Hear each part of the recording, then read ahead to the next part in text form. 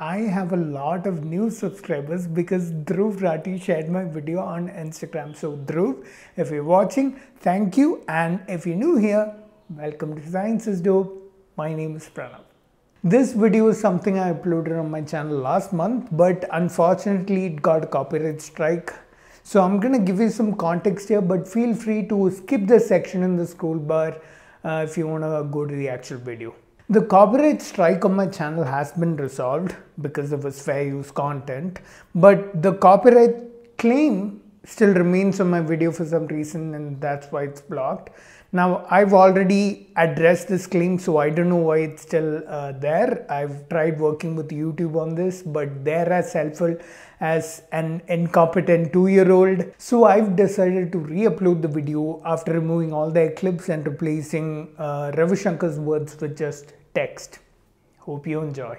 First things first, I'm not making this video with the intent of insulting anyone or hurting anyone's sentiments unreasonably. I'm simply going to talk about one of the recent videos uploaded on the Sri Sri Ravi Shankar channel. The thumbnail was different when I first saw it. It said time, space and God or something, but anyway, I couldn't help but notice that there were a lot of errors and logical fallacies that Sri Sri Ravi Shankar was making in this video, so we're gonna talk about that. I'm gonna call him Ravishankar from now on because it's easier to say. Now there's a good chance that his social media team is probably watching this, in which case I'll urge them not to copyright strike me because what I'm doing is fair use. Let's begin. Hi, my name is Pranav and you're watching Science is Dope. So let me set some context here. Ravishankar is sitting down with a bunch of prominent scientists and they ask him questions. I have no doubt in my mind that this video was either entirely scripted or at least pre-planned because the questions being asked, all of them come from a perspective of the ancient scriptures from India had all these modern scientific discoveries pre-written in them. And none of them are skeptical questions, which is what I would expect a scientist to ask. Now, I have something major to say about these scientists and about science in India in general, but I'll say that at the end of the video. Now, I'm obviously not going to be able to cover the whole video here because it's very long, but I'll cover the most relevant sections here. If you feel I've missed something out, you can just comment below and I'll try to reply to as many as I can. The video starts with this small section about Erwin Schrodinger.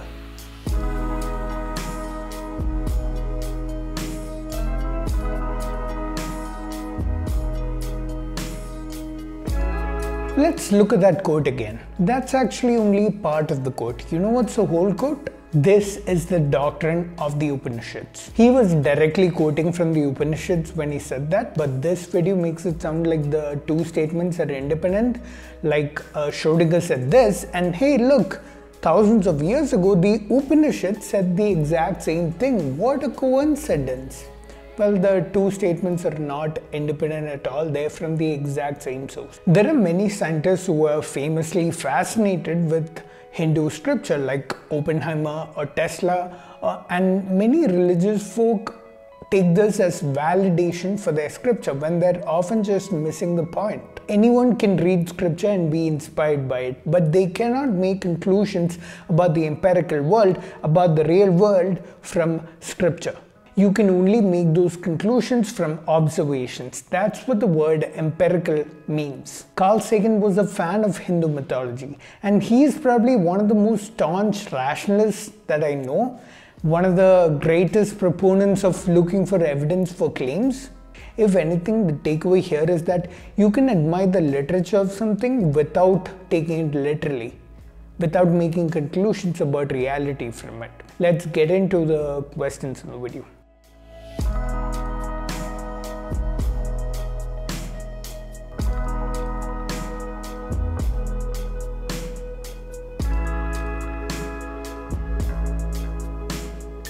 I'm not sure where he's getting this 10 billion years figure from. Neither is it from Hindu tradition, nor is it from modern science. In Hindu tradition, the lifespan of the universe is 4.32 billion years, which is one day of Brahma. But remember, that's the lifespan, not the age. Now this 4.32 billion years is divided into 14 manvantaras, of which we are in the 7th. So it's more like 2.1 to 2.2 billion years. That's the age of the universe according to Hindu tradition. And modern science finds this value through observation. It finds the current rate of expansion of the universe, extrapolates it back in time, and it arrives at a figure of 13.8 billion years. Now look at these two numbers and tell me how they're exactly the same. Let's look at Ravishankar's response. Now I'm not gonna show you the whole answer in the interest of time, but if you feel I've misrepresented him by taking his words out of context, I'll leave a link below. You can go watch the whole video. Let's see what he said.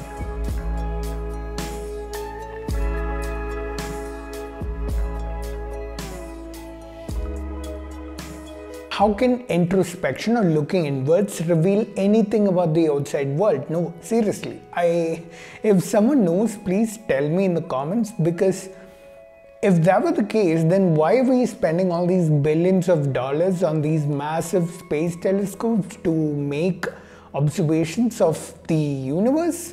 We can just sit at home and introspect and arrive at exactly the same answers, right? So much cheaper. Now if someone's gonna say that to understand this I need to experience it for myself, red flags immediately go up in my head, because why is that not an excuse to prevent your claim from being shown wrong? Another thing I'd like to comment on is this small part in the original question. I don't know why he felt the need to add this part, because even without it, his question is still exactly the same. But with this part, now his question has a tone of cultural superiority, which can easily fuel religious extremism.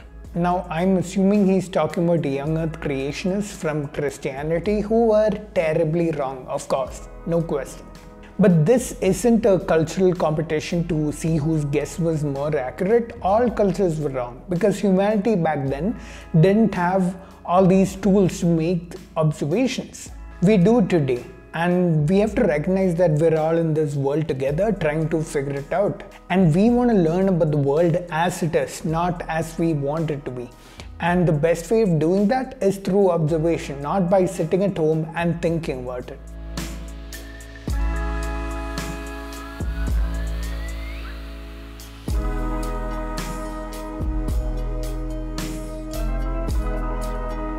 I don't think you can say that Newton rediscovered the laws when they're different. I found English translations of the Kanad Samhita, and when you compare his laws with Newton's laws, they're definitely not the same. There is a similarity between Kanad's laws and Newton's first law, but that's about it. Now, this is not to say that Kanad's achievements were not great. They were, for his time. The reason it didn't really catch on was because books weren't really a thing back then. There was no printing, so his works weren't accessible. And even if they were, they wouldn't really have made a difference in people's lives. Main reason being, his works are qualitative, not quantitative. Unlike Newton's laws, which were mathematical. His second law could help predict motion. You could tell the future position of any object that's moving by using these laws. And that made it infinitely more practical. And there was printing at this time, leading to its widespread adoption and use. Let's see what Ravishankar says. Yeah, I'm not sure you're doing anything to improve scientific temper with this video. And also, once again, there are no winners or losers in this. This is not a competition. This is a collective effort by all of humanity to try and understand this world we live in. Another statement that can easily fuel extremism. People can use this statement to justify their hatred of people they identify as invaders. I don't think whether science was encouraged or not has much to do with who was ruling at the time.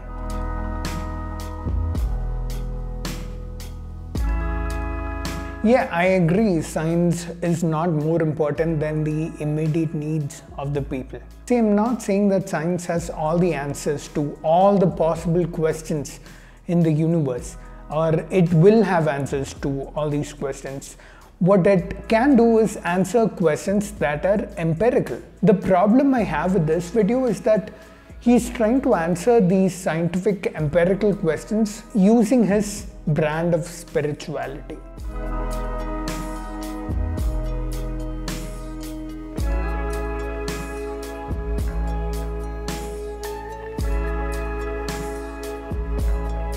This is called the Shanti Mantra. I've looked at several translations of this and almost none of them point to this being about the concept of zero. This example is one of many throughout this video where you'll find this idea of, hey, science or math has said this, and if we look at our scripture, thousands of years back, they said the same thing too, when that may not be the case at all. What's happening here is called hindsight bias. It's when you look behind, or hindsight, when you look back at the past and the way you think about it or the conclusions you make about it is influenced by what you know in the future. From the 20th century, now that you know the concept of zero, when you look back at this verse, you will interpret it as being about zero. Now, the concept of zero was used a lot in India, and there were many prominent mathematicians from medieval India who used zero extensively, explored it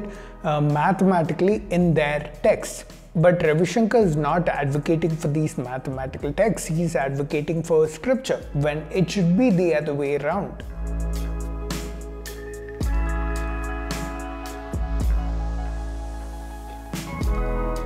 I believe he's talking about string theory. I don't know, he's making it very vague. Now, string theory says that all particles are made of these strings that vibrate in higher dimensions. The problem with string theory is that it is not accepted by the scientific community because it's never been tested. It's still in that research phase. The current theories at the forefront of physics, which are accepted widely by the scientific community, these are our best descriptions of reality. They are general relativity and quantum mechanics. And so the statement that science says that matter does not exist is wrong. These two models are talking about matter. And even if he is talking about string theory, we don't see these vibrations, these vibrating strings, about fundamental particles like quarks are made of.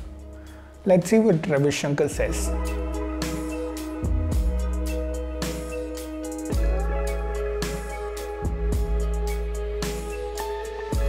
Okay, someone please tell me what the word vibration means in the spiritual context. I know what vibration means in physics, but that's not the meaning that's being used here. So if somebody knows, please let me know.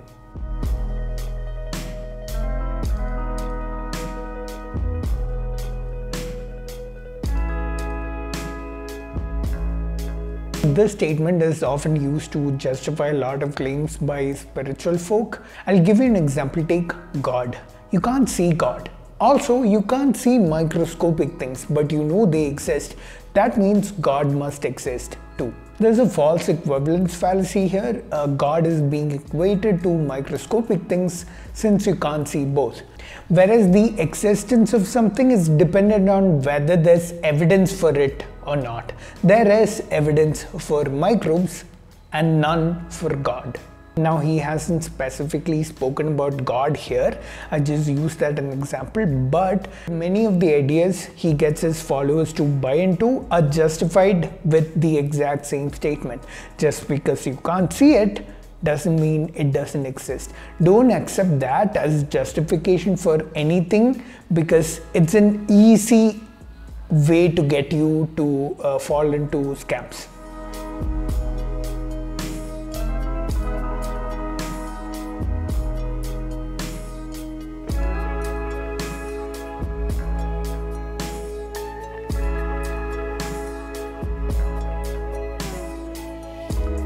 What a lot of gurus do often is they answer questions with analogies. And these analogies almost always employ a false equivalence fallacy.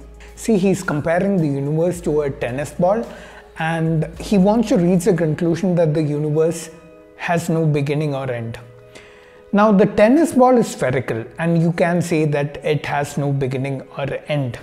And the audience will take away that, hey, the universe has no beginning or end. Whereas he hasn't substantiated that how is the universe like a tennis ball? This is a false equivalence. Whenever you hear an analogy, I can assure you it's probably a false equivalence.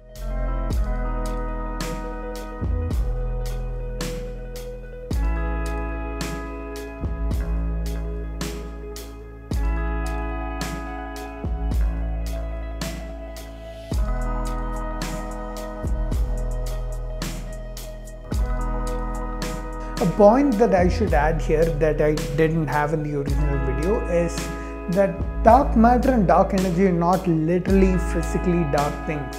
They're just placeholder names for things we don't understand yet. Just because these names use the English word dark doesn't mean you can relate it with some verse using the Sanskrit word for dark, tamas, and say they're the same, which is what Ravishankar has done here. There's a lot of hindsight bias here.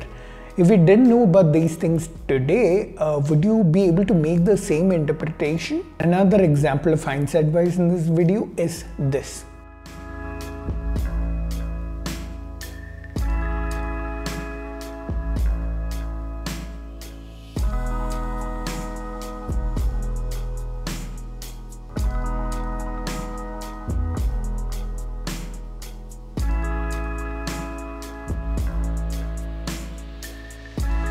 You'll often see this when people liberally interpret scripture. Make the interpretation liberal enough and you can literally find anything in scripture. Only drawback, you will have to wait for modern science to discover it first. Let's talk about this specific question. Now, time dilation is a consequence of relativity. When something travels close to the speed of light or it's in a high gravitational field, then the time it experiences dilates or lengthens as per this equation. For example, a clock in a GPS satellite ticks slightly faster because the gravity it experiences is slightly weaker compared to a clock on Earth.